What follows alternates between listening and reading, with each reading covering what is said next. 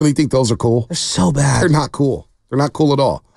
All right. 888-957-9570. You brought up Moses Moody. Yeah. Moses. I'm going to set this up real quick, because Moses Moody.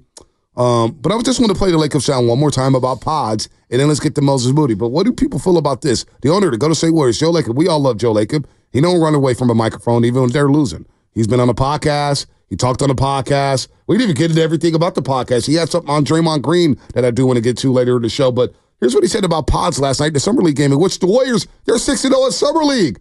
6-0. He was a revelation, to be quite honest. I mean, he was one of the, all-rookie team, top 5 in the league. He started a whole bunch of games for us. Steve had troubles getting him off the floor. I mean, he had to have him on the floor. He was so good. He does so many things well. He's ultra-confident. He's got an NBA body. He can get wherever he wants. He obviously can shoot threes. He can drive. He can pass. I mean, what can he do? We're really excited. We think we've got a future all-star. So they believe they have a future all-star in pods. I know how Lacob feels about Kuminga. He loves Kuminga. But as Fred in Richmond called us, he brought up Moses Moody. Mm-hmm. He's been the forgotten youngster in this entire equation, Shasky. We like Moses Moody. Every time he gets into the game, I just go back to the Sacramento game. He's having a great game, and I even admit it. Even though I was a Clay apologist, Clay probably shouldn't have finished that game. Steve went back to Wiggins and Clay, and Moody got benched, and he was having a ball game. What about Moses Moody? Where is he at? Anybody even care about Moses Moody? It just feels like he had opportunities to get his mark on this team and get into the rotation. Again, I'm just I hear you. From like a practice standpoint, not a game. But they don't even practice much during the season, Shasky. Well, Bonte, then why did he fall out of favor? I have no idea. That's $1 million question. It feels like whatever Podziemski has done internally, externally, at practices, at games, with the vets, coaching staff, they all like him. And it just feels like that Moses Moody had opportunities to get some of the Podziemski minutes, and he never sees those opportunities. Now, I think he was pretty good for the most part. Do I think he's Iguodala to the caller on the other side? No. Iggy is one of the best athletes the game has ever seen. I know we got older Iggy, but remember what young Iggy was. He's a great defender. And defensively, IQ, passing-wise, there's a variety of areas where Iggy is higher on the pecking order. He was in a slam dunk contest for crying out loud. Shows how athletic he was. But I do think that Moses Moody is a high IQ player. I do think that Moses Moody is an above average defender. I do. I actually think he has a very quick shot. I think he has a good shot when it's rolling. He hasn't played long enough for me to know whether he's a good shooter or not. People are going to point to a lot of his raw stats, and I'm like, yeah, but what would he look like if he just got 2 weeks or 3 weeks of 32 minutes a game? I'm dying to see that. I think the numbers would be better. I'm dying to see that. Now, here's the thing about practice, because Steve Kerr's touched on this. It's tough to have practice time during the season. Mm-hmm. And, you go down to the court. That's why we love going to training camp. You find out a little information, you find out what's going on. During an NBA season, teams don't necessarily practice. They have a bunch of shoot-arounds, and they go over film, and they go over a quick game plan, and then you go about your business. There's a lot of individual work, but there's not a lot of, hey, let's go 5-on-5, hard scrimmage, let's go. Let's see what you got. That doesn't really happen in season anymore. It doesn't happen at all. Maybe a Coach Thibodeau team, but not with the Golden State Warriors. So you're not able to see how a guy's getting better. Like, what if these guys are going at Klay Thompson during the season? It's like, okay, Klay, you're only playing 20 minutes a game. Moody deserves 30 or whatnot. We don't see that because they don't practice much during the season. So, look, Klay's going to leave. That's 30 minutes a game that's available. Chris Paul, 25 minutes a game, whatever it is, that's available. I do believe Moody has an opportunity to shine out, but nobody's talking about him. And I think, you know what? Knowing who Moses Moody is, all the quotes, he's mature beyond his age. He's a youngster. We all forget how young he is because of the way he carries himself. I bet you Moses Moody is working his ass off right now saying, nobody's talking about me. Well, I'm going to come in training camp and I'm going to compete because Steve Kerr said it. 3 spots are open.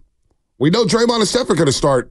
Who's going to start? Who's going to start the other 3 spots? I think Moses Moody has a golden opportunity to kind of come out of nowhere and say, "Hey, guys, remember me? I was a first-round pick too." So Kevon Looney's someone I think a lot about, where everyone sees like he brings something to the table, right? And at first, though, when the Warriors drafted him, we all had high hopes, and he didn't play. Like I forgot about him. I think most Warrior fans forgot about him. And then it took till the fourth, for me, till the 4th year when they went to the finals against the Raptors. that was when, oh, wow, like Looney is someone you can't get rid of. He can switch onto the smaller players. He's much tougher than we give him credit for. He fits the ball movement stuff. He screens off ball. Well, I was going to say that 2018 Western Conference Finals against the Rockets. Remember, the Rockets ran pick and roll all day with James Harden and Chris Paul. And it's like, wait, Looney's on an island with Chris Paul and James Harden? And he did a tremendous job. Then he got hurt. Yeah. Because remember, Kawhi plowed into him, almost broke his shoulder, and he gutted it out in those finals. It's like, wait, there might be a player in Moses Moody. Well, that's where, you mean in Kevon Looney? Go ahead. There might be a player in Kevon Looney, not Moses Moody. Yeah. And yes, and so where I'm going as it, year 4, 22 years old, that's when we kind of saw Looney. And it was more toward the middle to end of that year where he's like, boom, he popped. And you look up now, and he's been with the team for a long time. Here's Steve Kerr on with Willard Gibbs. Sorry, what I'm hoping Moody does. Yeah, no, I'm hoping that too, because I think Moody's got a shot here. We'll get to Chucky and Oakley in just a second. But here's Steve Kerr back on April 17th with Willard and Gibbs. Day after the season ended. Day after the season ended.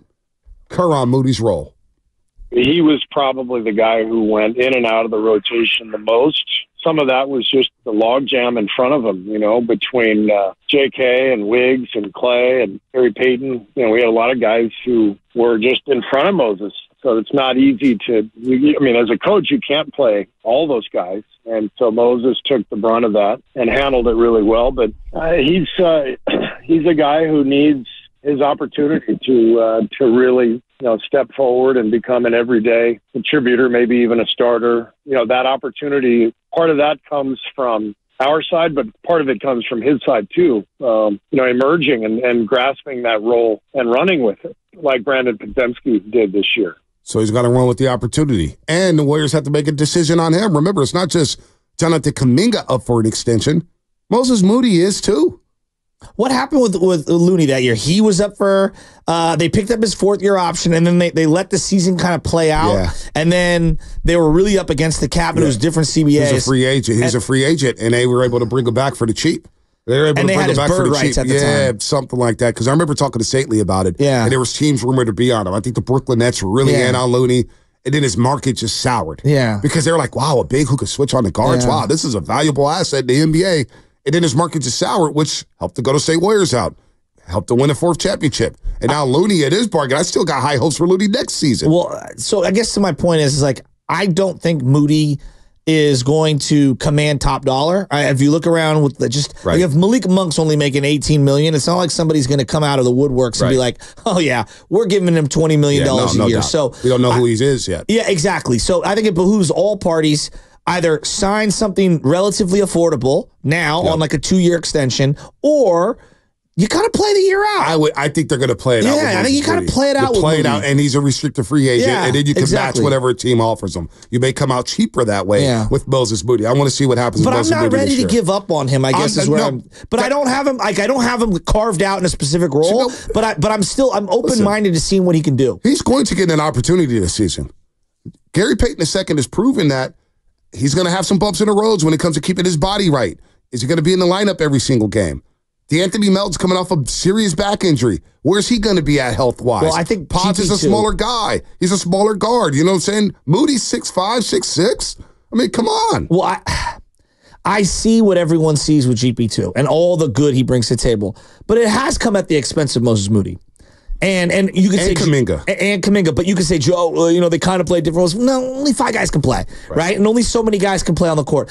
I just think that whatever defense that you get from GP2, there is this offensive deficiency that people don't account for. And I think that Moses, though not the defender and the scrapper that GP2 is and can win a lot of like hustle plays that pop on TV, I think Moses Moody can give them more balance on both ends of the floor. Well, and that's something I don't think they've explored enough. Well, I just look at the team and I look at what may happen and who's going to be in the lineup and who's going to be out of the lineup. And to your point about GP2, he plays in that dunker spot, which kind of negates Jonathan Kuminga because I think Jonathan Kuminga could be really good in that dunker spot. When you think Sam Coyne is going to join us at 1 o'clock for CBS Sports, and he wrote in his article, man, that short roll when Draymond Green's rolling to the basket and Kuminga's coming baseline for that jam that we always saw with Draymond and Iguodala, that could be Kuminga right there.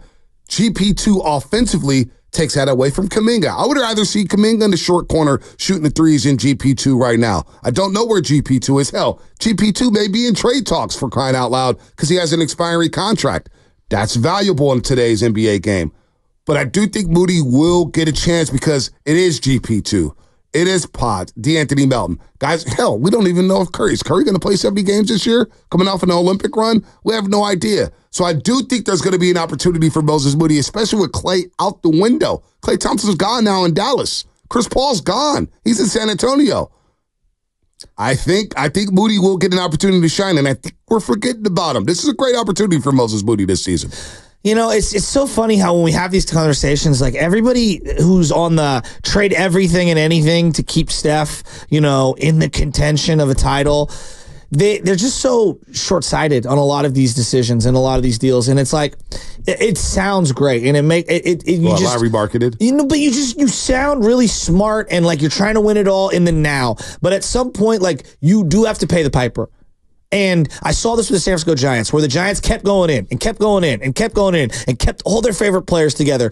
And at some point, you have to go through an even longer build back up. And I look at how the Giants fans have responded to that with utter apathy. And I feel like the Warrior fans that are out here, you go all in for Steph, are going to be the first to bail when they have a prolonged absence of the playoffs and aren't going to be willing to go through any rebuild. They're just, it's almost unreasonable because the cycle credit. Of sports, you're just never going to be on top at all. Give the Warriors credit, though. They didn't go the Giants route. No, they didn't.